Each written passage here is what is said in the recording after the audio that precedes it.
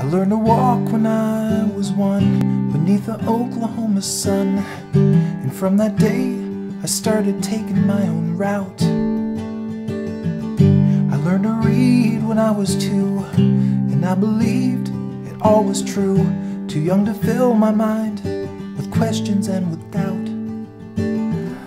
I made my first friend when I was 3, but by 4 he moved away, so very far from me.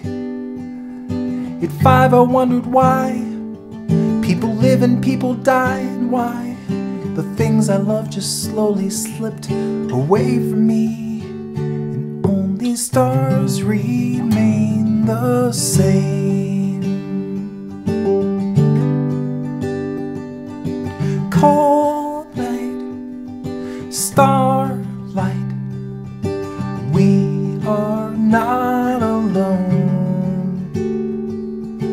Cold night, starlight, we are not alone. We're together on our own.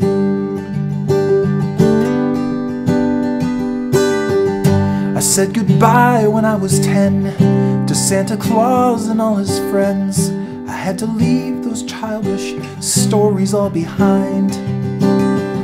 But when they told me God was real, I just couldn't help but feel this burning question that was tugging on my mind.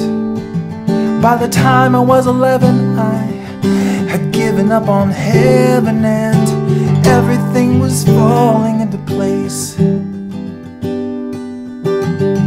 I kept my mouth shut so I wouldn't rock the boat, because a kid who's fallen overboard is just too ashamed to float. And still the stars remain the same. Cold night, starlight, we are not alone.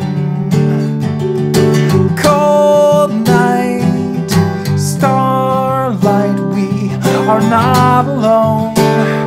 We're together on our own. I learned to walk when I was 1 without a crutch to lean upon. I had to relearn everything.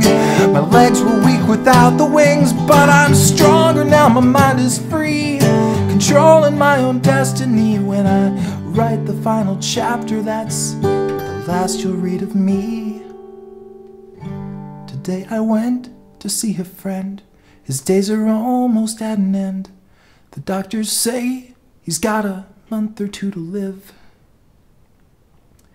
He called to me there from his bed, and with a weakening voice he said, "If there's no God, then tell me, what the hell's the point?" I didn't have an answer, so I looked at him and said, "You were always giving love, you could have taken it instead. This journey may be pointless, but at least I sure can say you made it better for the rest of us. You passed along the way, and still the stars remain the same."